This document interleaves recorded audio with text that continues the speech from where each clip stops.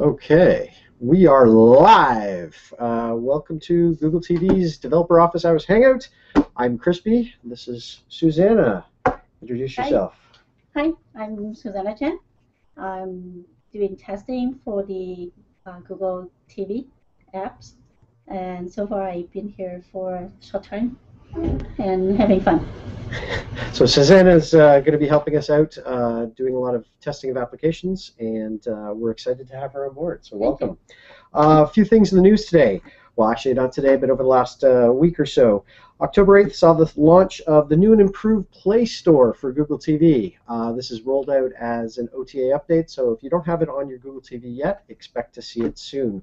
What this is going to do is bring all sorts of wonderful features from Play that haven't been available on Google TV into your Google TV environment. This means Google Play and movies, and essentially what this means for developers is it's going to update a lot of other features involving Google Play, such as, if I can read this, auto updates, subscription billing, and smart app updates. So I've mentioned a few of these things previously, so they're rolling out with this Google Play update.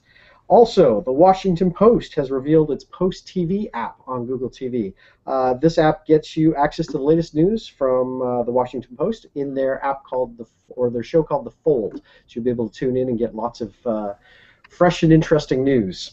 Brazil, we had the Brazilian launch happen recently, and we're very excited to have them on board with Google TV devices. We're seeing a lot of apps getting constructed, and so if you're in Brazil, welcome.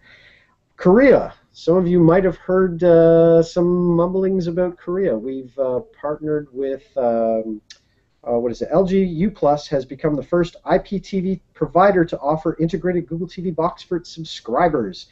Korea becomes the 10th country in which Google TV is available. So this is also very exciting. Some of you may have seen the notices that went out with Gangnam Style. Check it out if you haven't seen it. We have a great blog post. As always, you can go to googletv.blogspot.com. That's where we post a lot of information, usually updated a couple times a week, if not more. It's a great source to tie in with whatever other information sources you're gathering to find out more about Google TV. What else is going on? We have the GDG-DC hosted Google TV on Monday, and Paul Karpf and Les Vogel are there right now. DC Droids was hosting Google TV yesterday at an event that they put on. I saw some really cool pictures. Hopefully we'll get a blog post out there shortly. Today there's actually a Google TV test lab going on in DC at the Google offices, so perhaps you're one of the lucky few who got to go and test out your apps on some of the new big screens that are there. I think Paul brought one of the LG devices, one of the big 47 inches to test apps on. We've introduced Susan, which was on my list. Things that are coming up that might be of interest to you. The LA Hackathon is taking place October 26th through the 28th in LA. So if you're in that area and possibly interested in participating, send me an email, crispy@google.com. Also, we have the Boulder meetup, which is happening soon. Boulder Droids meetup is happening 11/13, so November 13th. And there is a test lab going on in Boulder, similar to the one that's going on in DC right now. That is happening on November 15th.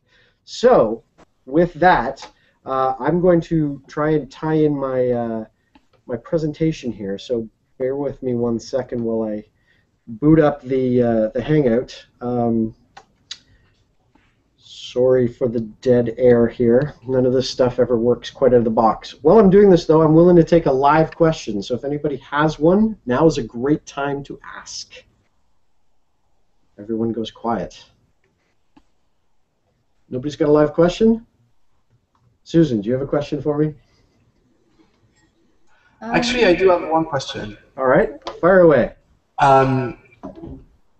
What would be a way to provide you guys an app to test if that app requires a server in the background? Meaning, I'm building an app for MIFTV right now, and so therefore there is a MIFTV server on one end. And how would we go about, me providing the app to you guys and get feedback? That's a great question. The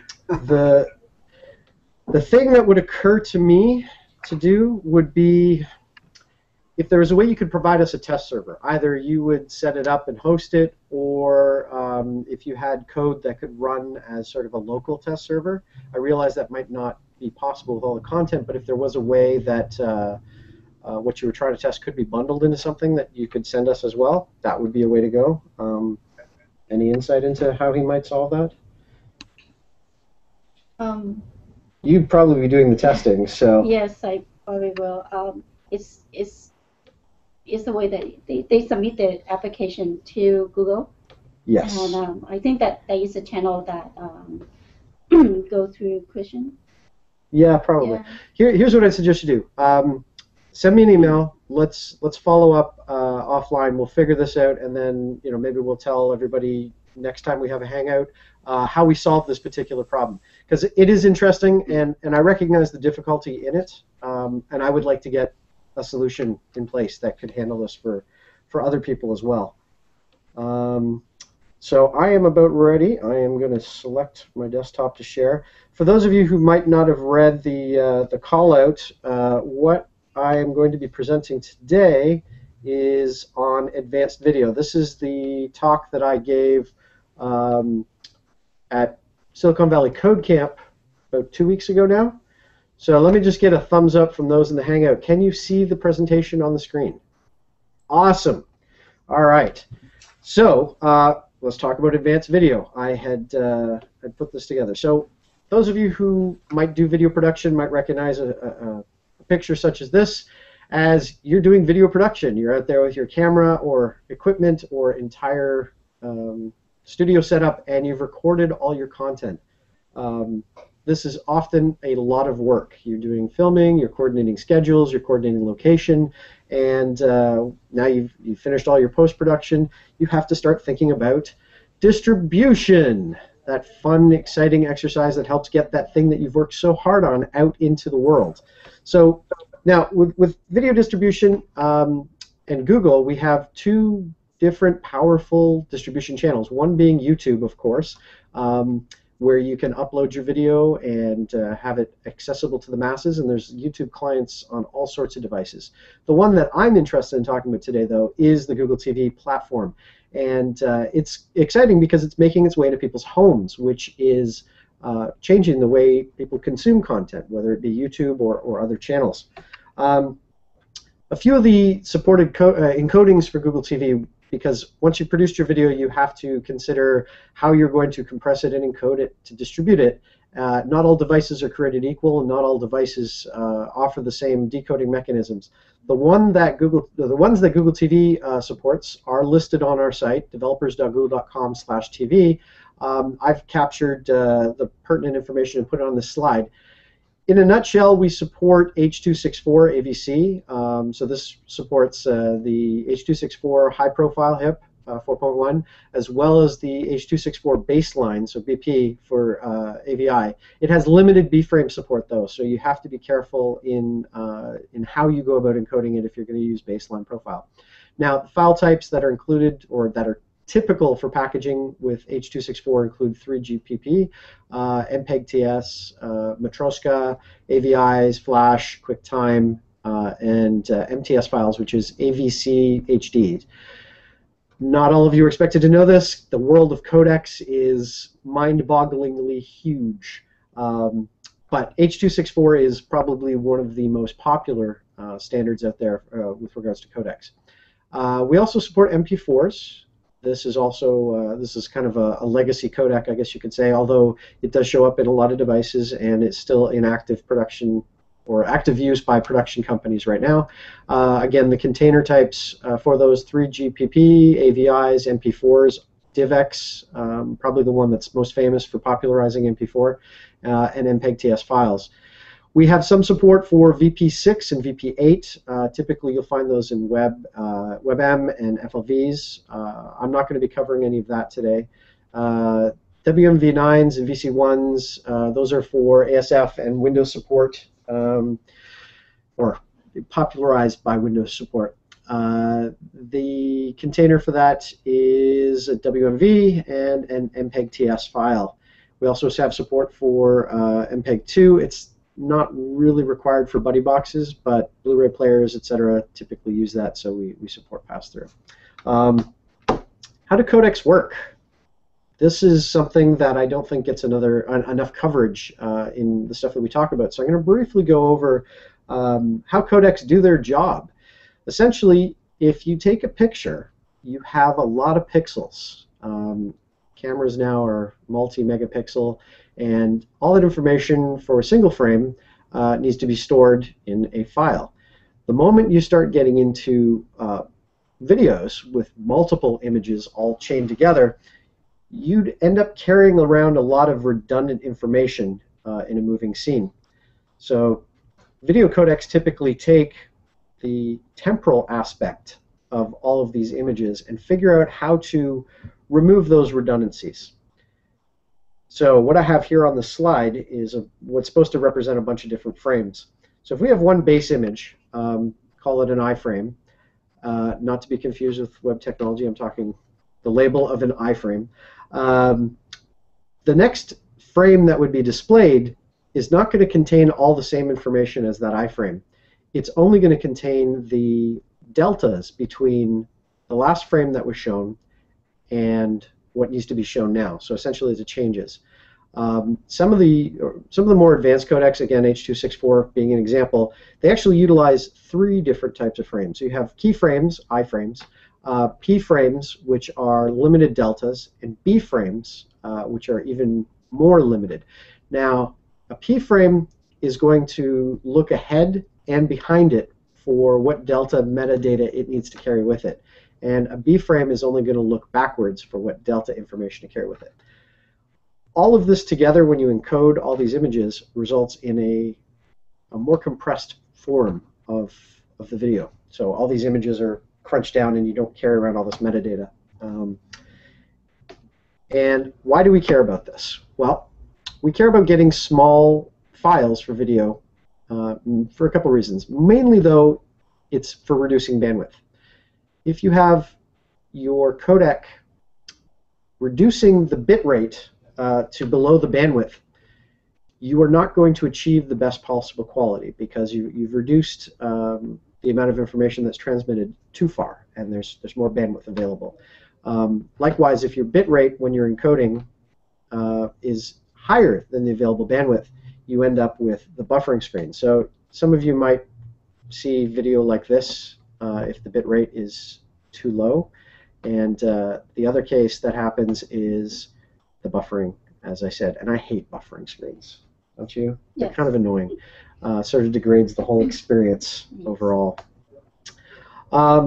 So the reason I'm talking about all this is because a lot of the content distribution that goes on Google TV it happens over IP, and not everyone's bandwidth is created equal, and you should really take into account how much somebody might be paying for that bandwidth or what availability they have. Geographically, people in less populated areas have lower bandwidth, and so you want to utilize a codec that offers a good balance between quality and the ability to transport it to these devices in these low bandwidth areas. A few things more about encoding, since I've talked about bit rates.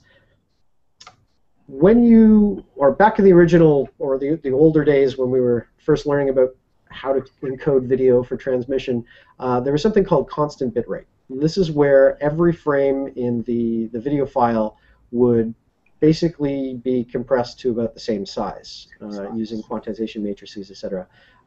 Constant bit rate is okay, but it leads to inefficiencies and kind of large files or smaller files with poor quality.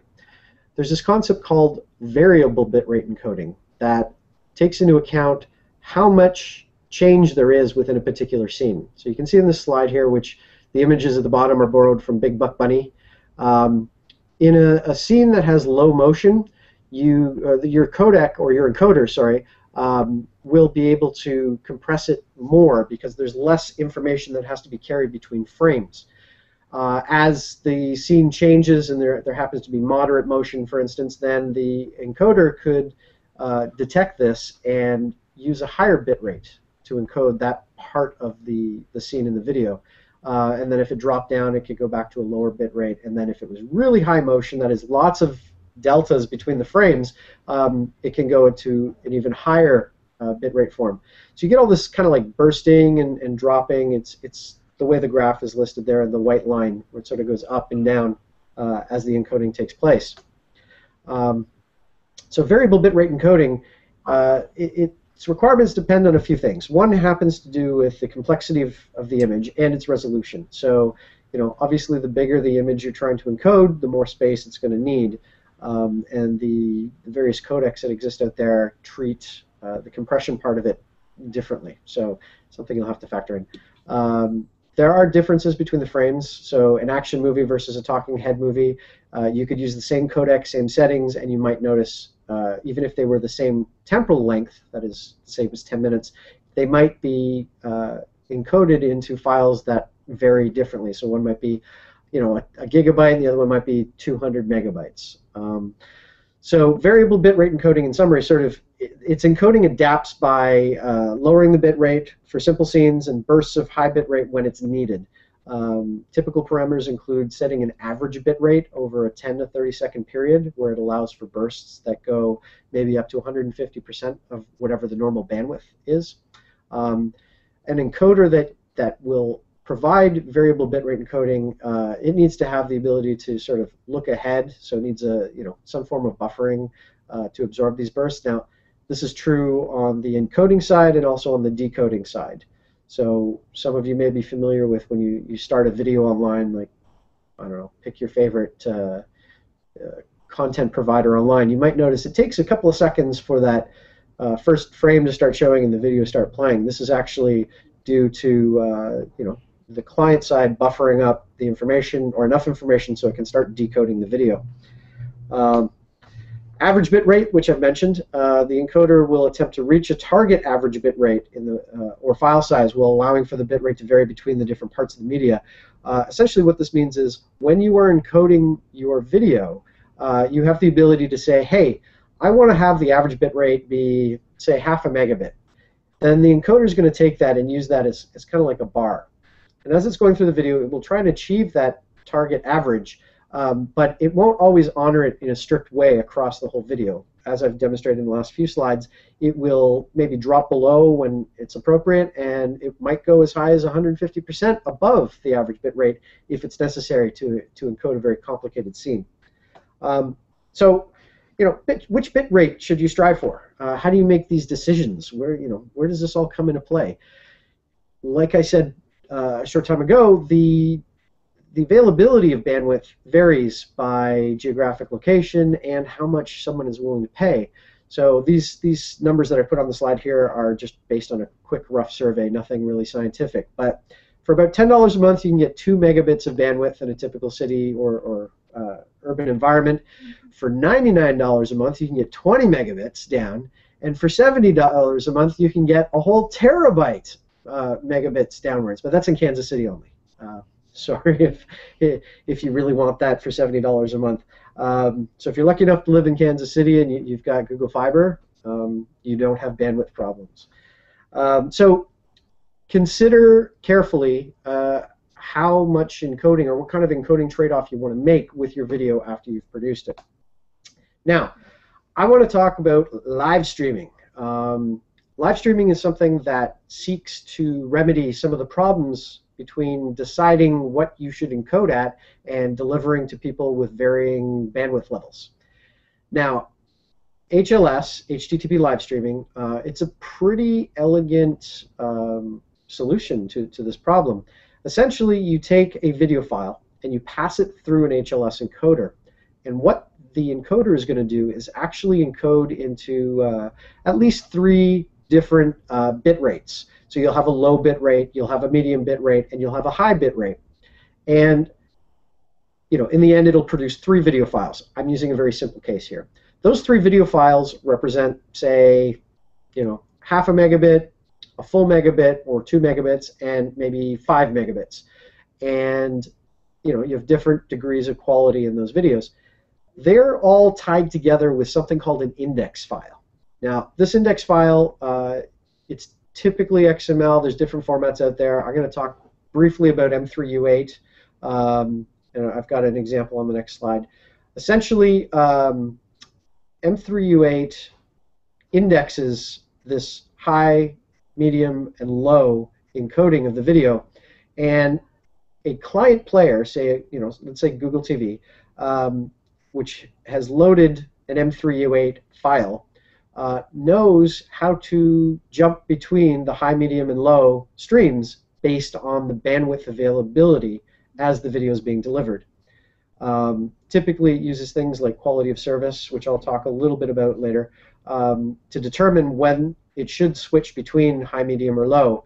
But the essential story is you can use HLS to create multiple video streams of the same video content but at different quality levels, and let the client choose which one to jump to based on what's available bandwidth-wise for the user.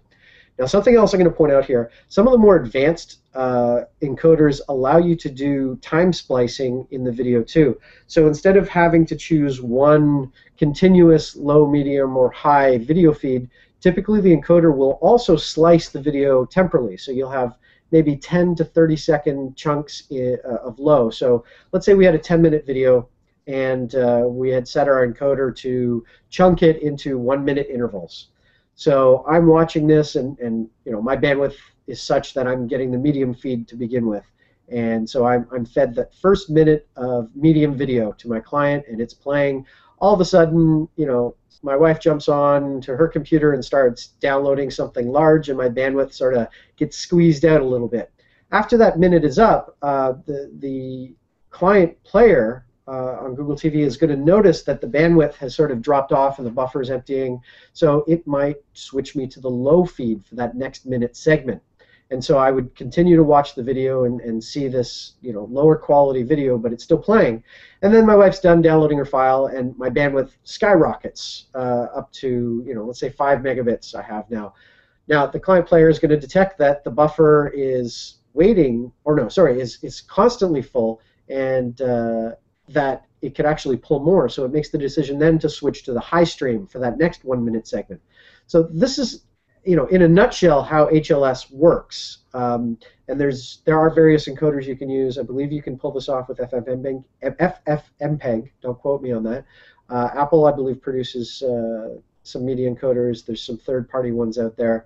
I'm not going to make any official recommendation, but you can search for this using your favorite search engine and discover some of the details of an encoder that might work for your platform. So as I've already stated, a manifest file, which is the M3U8 file in the example I just gave, it's an index file containing links to the actual media files. Each media file is referenced and has a different bit rate.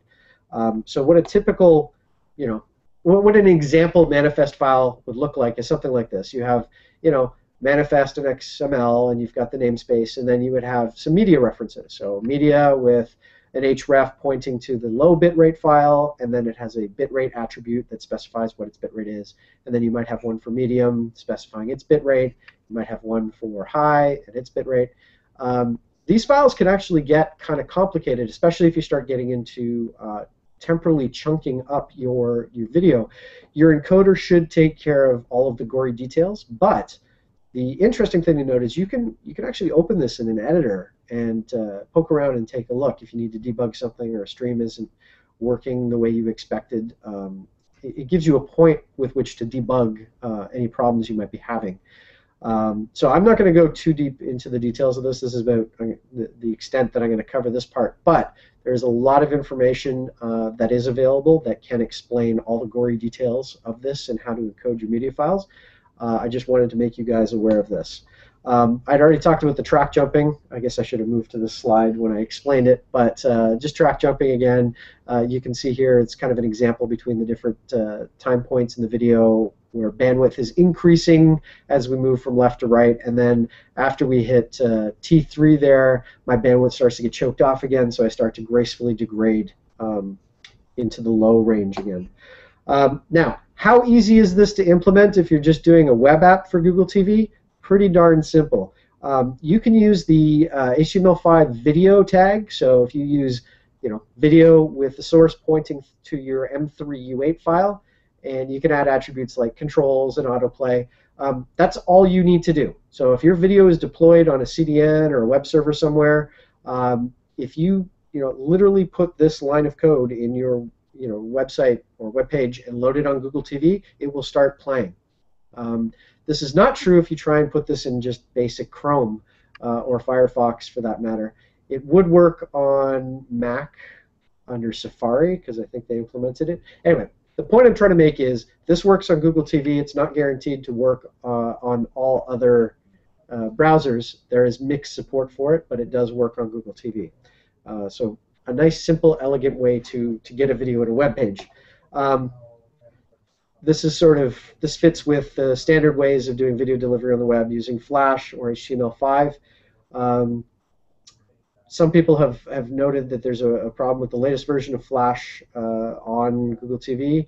We're looking at that, but there really isn't too much we can do because it is an Adobe product, and they're the ones who are responsible for maintaining it. So consider carefully if you're going to use the latest version of Flash for distribution on Google TV. Make sure you test and that the version actually works. We, of course, support a lot of the HTML5 video players, not in WebView, but definitely in Chrome. Now we get to talk about I don't want to say my favorite topic, but certainly one that breeds a lot of controversy, and that would be DRM, which is another aspect of sort of advanced video in this space. And I really like this graphic. I like the blue and the digit stuff. I'm not sure how well it's showing up on the Hangouts, but I think it looks cool. So DRM in a nutshell. HTTP so HLS in and of itself, even if you use AES encryption, it's not DRM. You're simply protecting the video transmission, not the content itself. DRM is defined as having three core things, one being license management, the other being transport encryption, and the third one being secure decoding on a trusted video path within the client. You might notice that sometimes you try and play media content on, say, a non-standard device, and it won't play. Well, that's usually because it's missing trusted video paths. And this is a myth, or not a myth. It's a confusion I'm hoping to alleviate, where the term DRM is synonymous with these three things. So license management, transport encryption, secure decoding on trusted video path. And Google TV has trusted video path SOCs. SOCs are systems on a chip, and they are provided by certain vendors and partners that we have that all integrate together and play nice in this video space. So how does content protection work? Well, you have a server, and it's serving up some form of video file, say, or media file, and it's going to send along an encryption key with that file to the device, and that device uses that encryption key to decrypt the video file for playback. Now, in Google TV's case, it's playing the role of the device here, so it needs to receive this encryption key from whatever server is offering it, and then it uses that to decrypt the video file, and then it's going to pass it along another secure channel, that is HDMI with HDCP. Google TV has imbued in it the HDCP keys that allow it to communicate over HDMI to secure screens like televisions to play back that content on the screen. So there's actually like two forms of encryption and decryption going on the whole video path from wherever the content is being served from to the screen that it's being served on. So I'm going to walk you through sort of a typical scenario here. You've got Google TV, and it wants to watch some URL. So it goes, "Hey, content server, can I please watch this URL?" And the content server says, "Well, you could, but you need a license. You need to go here and get this. Here's the URL. Go here and take care of the licensing." So, Google TV's client then goes to that URL for the license. So it asks the license server, "Hey, can I get a license for this?" And the license server says, "No, you need to pay for that. Go here. Go here to make payment." So then Google TV's client posts payment data to the payment server, and the payment server will inform the license server that this particular client has paid for it, and the payment server will send a token back to the client on the Google TV, and then the Google TV will ask for the license again from the license server, providing the token that it received from the payment server. The license server will then go, "Hey, you paid. Here's your URL unlock with a license key on a separate channel." And then Google TV will go back to the content server with the URL and provide some form of license key validation, and the content server will start sending encrypted data back that the client can play. So in a nutshell, this is a very simplistic view, by the way, of how DRM works for illustrative purposes only. But through these mechanisms, this is how DRM kind of works. Back to trusted video paths for a minute. So I mentioned SoCs. So SoCs are systems on a chip. They're isolated from the open circuits that handle application code. So on a Google TV device, there is circuitry that handles the Android operating system and all the application space stuff that goes on. And then there's a completely separate and isolated set of circuits that handle the trusted video path content. So these are things that come in over through Wi-Fi or PlayReady and make their way to the actual video screen. Now, this prevents access to the raw bits that represent the media frames from any of the application data. There's requests a lot of the time for, hey, can I access the content that's coming in from the HDMI input? Well, no, you can't, and this is kind of why. Android doesn't have access to that. It's all on this separate circuitry area. So that keeps the content safe and protected for the content owners. The DRM key decryption is completely isolated from Android as well. This again is where SoCs come in. They're circuits on a chip. It's I would find it remarkably difficult to try and pop a chip open and solder things on there. I don't think that's a reasonable thing to do anyway. But all of this is to help bring premium content from the big content producers to your TV through Google TV and build services on top of. So I just wanted to cover a little bit about trusted video paths there. So as I've mentioned, Google TV, we're trying to keep your content safe. So we have several DRM components, one being that we're built on the Android DRM framework, which it manages the playback rights of content through that illustration I gave a few slides ago. We support Widevine and PlayReady. It's built into the platform and will continue to be supported. We have Trusted Video Path, as I've mentioned, and it keeps your decrypted video data securely in the hardware sandbox. It protects your streamed media securely, so if you're transmitting your media using Widevine or PlayReady, it will utilize the Trusted Video Path for that media playback. As I mentioned a few slides ago as well, the HDMI content protection protects the video content all the way to the television set. So this offers end-to-end protection of the media as it moves from the internet or cable provider through to your video screen. A little bit about the Android DRM stack. You can read a lot more about this, by the way, on the Android site. So you can go to, I believe it's developer.android.com. You search for DRM, and you can read up on a lot of the gory details of how this is implemented. Now, on traditional Android, the DRM framework is offered as a software package where you can actually build additional DRM solutions, custom ones, but those typically require native code, and they're difficult to develop. Now, Google TV being a slightly different type of Android device, we don't support NDK, and I think I saw a question for that in the Dory, so I'll get around to answering why when we get to that. So because of this, developers are not able to provide their own solutions, and we go ahead and use the same Android DRM framework, but with our code, and put it into the Google TV stack so it's available. So if you have a really compelling DRM solution that is in wide use by large content producers or providers, then you should let me know, and I'll put a feature request in and see if we can get it rolled into the stack as well. A couple things about Widevine, which is a Google-owned DRM solution. You can go to widevine.com to find out all sorts of wonderful things about it. A few quick facts. It's supported by about 540 million devices, including 284 million television and set-top boxes. So it's got some wide adoption out there. It supports adaptive streaming and quality of service controls. PlayReady, which I've mentioned also, it was developed by Microsoft with collaboration within the PC, TV, and mobile industry. It also supports adaptive streaming and quality of service. You can go to microsoft.com/PlayReady to learn more about the details of it there. PlayReady itself, the DRM for Google TV, it's ARM-based Google TV devices. That is, the newer models that are on the market will include support for PlayReady. The older ones, I think, are lacking some of the chipsets that are required to pull this off. So just be aware if you are going to use PlayReady, that might be a problem. It's implemented as a plugin on the DRM framework, which I've already mentioned. It supports license acquisition through the APIs and the management tools. It's extensible to adapt to custom license servers, and we can play back through the trusted video path hardware. So an example, an Android example, a nice simple Android example.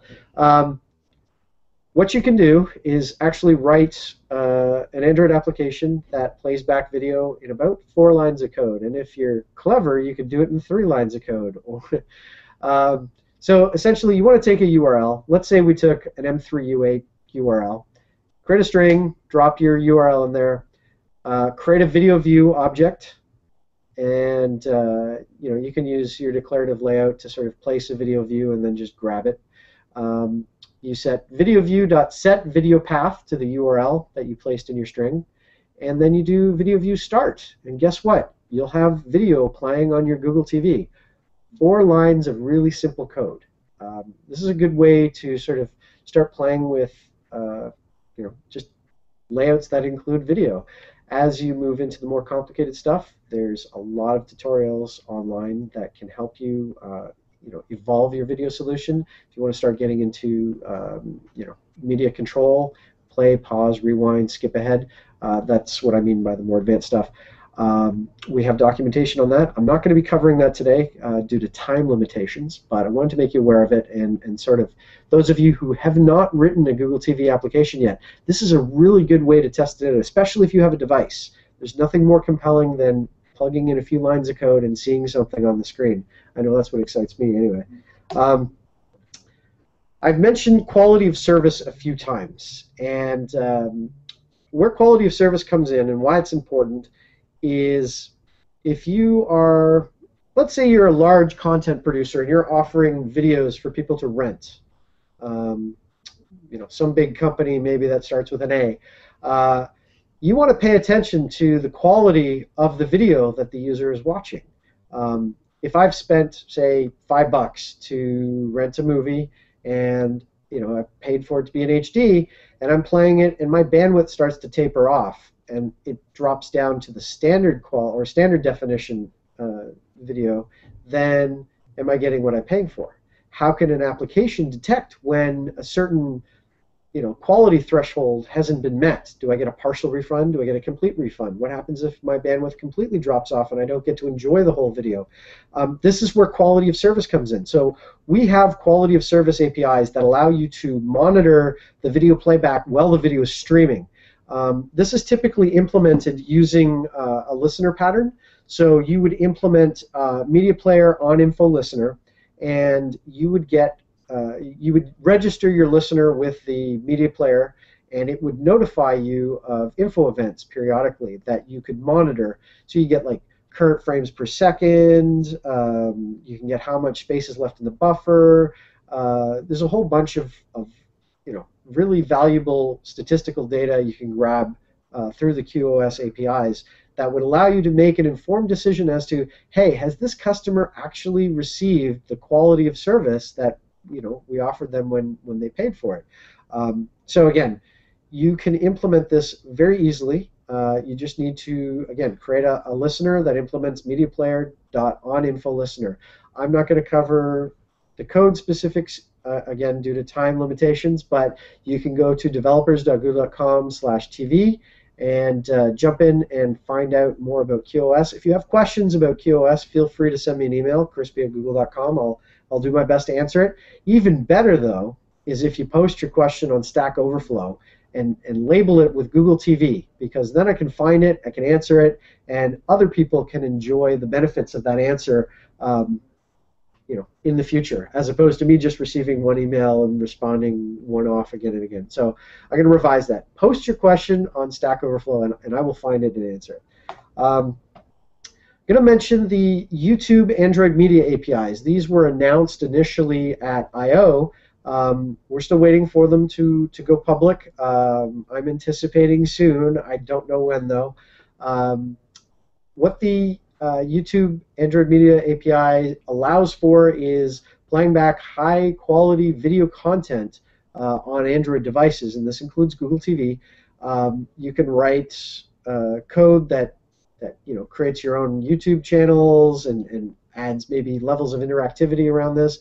Essentially, it's an API that allows you to have a video view that is tied to content on YouTube. So there's a link at the bottom there, http://goo.gl/V4D GE. That's a link to the video presentation that was given at I/O. I think it's about an hour long. It's worth watching if you're interested in this. And it's expected soon. I don't know when, unfortunately.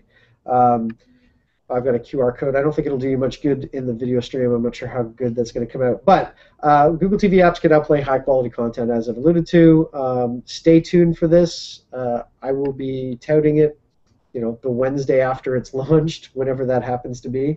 So be aware of it. Oh, great. We're at the last slide. That kind of brings me to the end of these slides, and we can jump into questions, which is awesome because I wanted to leave enough time to get to these questions. While I'm transferring over here, has anybody got any live questions that I can answer?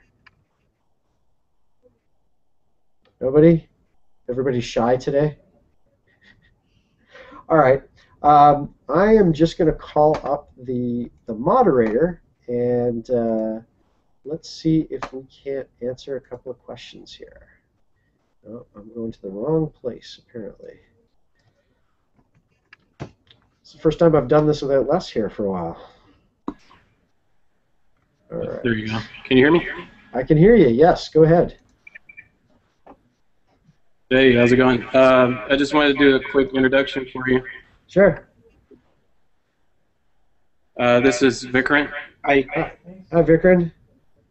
How are you? And we have William, who's another lead here. Hello. So, yeah, I just had them jump in, join the Hangout, and looking at the presentation. Awesome. Was it? Did it come across clear enough? Yeah, I think. Do we have access to the PowerPoint after? I'm going to make these slides available soon. I've been pulled in many different directions over the last few weeks, and I am behind on getting my slides published. What I will do when they are published is I will put a post in the Google Plus, Google Developers TV page, and also probably mention it in the next Hangout that we're going to do. So also, I guess to fill you guys in, we are moving to a 2-week format for Hangouts. We're not going to do it every week now. We're going to do it every 2 weeks, partially because we have a lot of things going on right now, and I want to make sure that we have enough time to prepare Hangouts that are of a certain quality and value to you guys. So this gives you guys enough time to ask a lot of questions in the Dory and or the moderator. Sorry, if you can mute, I hear a lot of. Let's see, can I mute him? Yay, muted. Okay. Yeah, so we're going to move to a 2-week format. There's going to be some more planning that goes on in here. We're going to try and spruce up the quality level of these Hangouts. So just be aware, it won't be every week. It'll be every 2 weeks now. All right. If there's no other live questions right now, I'm going to jump right into the questions. So we have 5 questions this week. Is there any way to tell the live TV stream to be quiet? I've tried requesting audio focus, but it doesn't seem to be working. I'd rather not have to pop the user out of live TV. This is by Yossi. My understanding is that the live TV app should actually be respecting audio focus. If it's not, and admittedly I haven't tested this, if it's not doing that, please file a bug. I think it's Google TV issues. Yeah, please go there and provide as much detail as you can, and I'll have someone take a look at that if that's not behaving. Also, if you have an APK that you don't mind sharing with me, send it my way, and I can install it on one of the devices I have that uses live stream or the direct stream from a cable provider. We'll see if it's a problem on your device or all devices or what have you. Okay, next question. Integration with my DVR ATT Uverse works but can be cumbersome. Is there any way to improve the IR code mapping so that I can set up a button that triggers record TV on my DVR remote? Is there an API for the IR repeater? That's a really great question. Unfortunately, the answer is no, mainly because I don't think it's an exposed API yet. But I think it would make an interesting feature. So I guess the answer to this one is put in a feature request, provide a little bit more detail than you have here, use case, etc., and I can make sure that the right eyeballs see that, and we can see what we can do about it. Next question is, when will Google TV start supporting NDK to make apps? So, interesting thing about NDK. I've answered this a few times. I've jumped into the issues forum, and I posted an answer there. I don't think this is going to go away. I want NDK too. The reality is we can't have it yet, and it's mainly because of some of the legacy work that went on in supporting Chrome in the earlier generations of Google TVs. Technical trade-offs had to be made, and the unfortunate consequence of that is that NDK is not supported. Now, at the time this decision was made, NDK really wasn't a huge part of the whole stack, and we didn't quite know how it was going to hook in. So we recognize that NDK is important to a lot of developers who want to produce, I guess, games specifically and a few other things on Google TV. I'm fighting for you guys. I'm trying really hard to get NDK going. Everyone here has heard me and is aware of it. These things take a little bit of time to make happen. It's unfortunately not just flipping a bit here or there. There's some large changes that we're hoping to make, which in the future should allow for this. So unfortunately, my answer for this is stay tuned. Yeah, stay tuned. I have nothing else to announce at this time.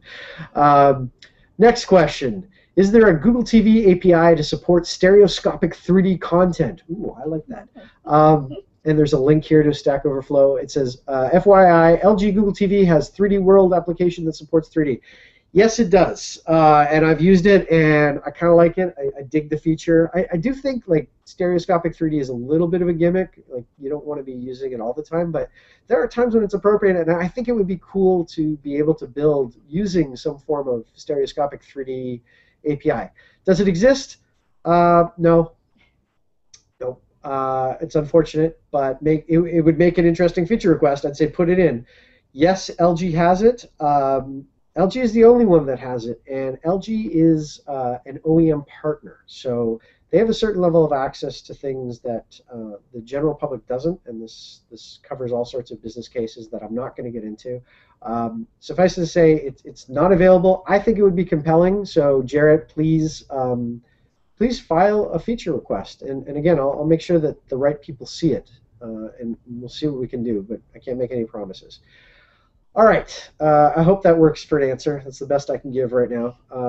Last question on this list is, do you see AR for Google TV GUI coming someday?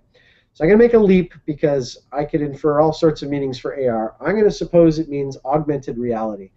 I don't know. I mean, it would be kind of weird to have augmented reality within the GUI. Parts of this would probably require some form of access to the direct video overlay, and that might be an issue if the content is being delivered through DRM. I could see it happening in the future at some point. I think a lot of things would have to change. I think a lot of the laws would have to change, and a lot of the sort of copyrights and patents and privacy and whatnot. I think it would be cool.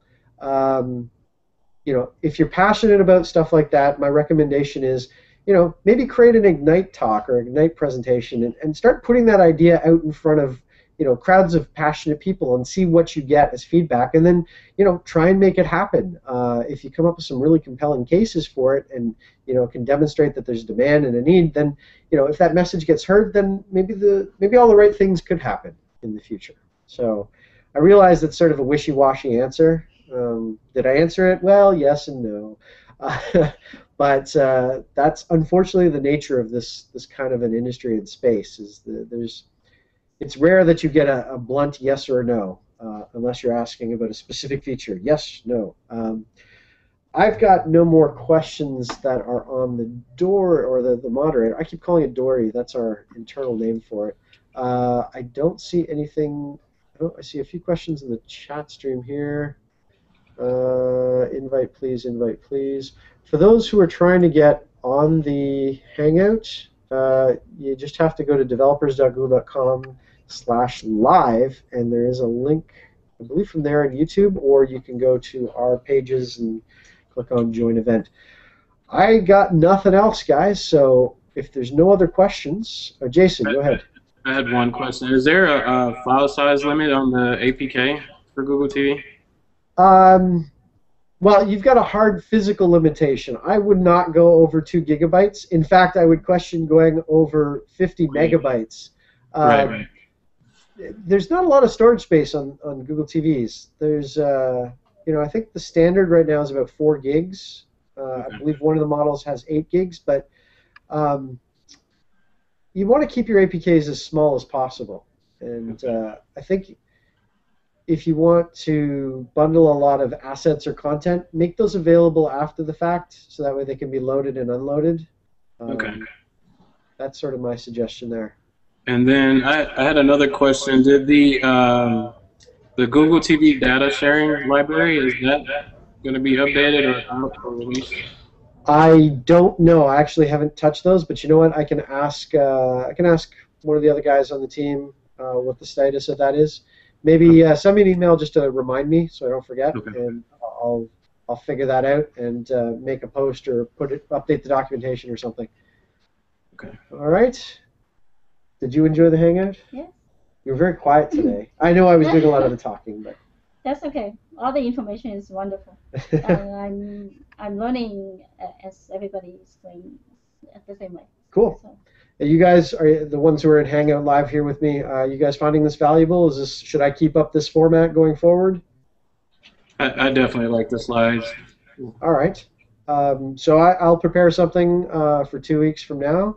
I believe so 2 weeks from now, we'll do another one. I'll figure out the topic this week, and I'll start posting it so you guys know what questions to start asking or thinking about.